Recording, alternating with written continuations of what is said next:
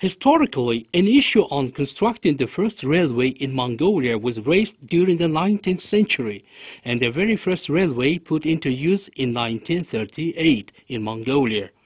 Until very recent time, the railway transport had been gradually developing based on just the domestic needs.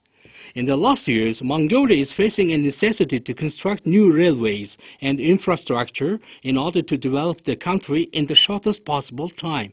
For this, it is necessary to put its wealthy mineral resources such as iron ore, copper, uranium, and coal into economic circulation. Matters on constructing new railways to neighboring countries as Russia and China and renovating the old railways have become an attention-getting topic not only in the neighbor countries but also in other countries.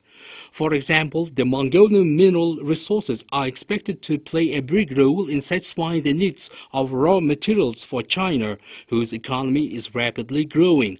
So the Chinese side has expressed its readiness to let its biggest companies participate in the great construction projects to be carried out in Mongolia. Apart of China, the Russian side has been openly expressing its willingness to construct the Mongolian new railways and to renew the old railways in order to participate in the project on exploitation of Tawantoloy mine, which is one of the largest coal deposits in the world. Russia wants to finance new railways to be constructed in the northern part of Mongolia. It's not possible to put its strategically important mineral deposits without constructing railways.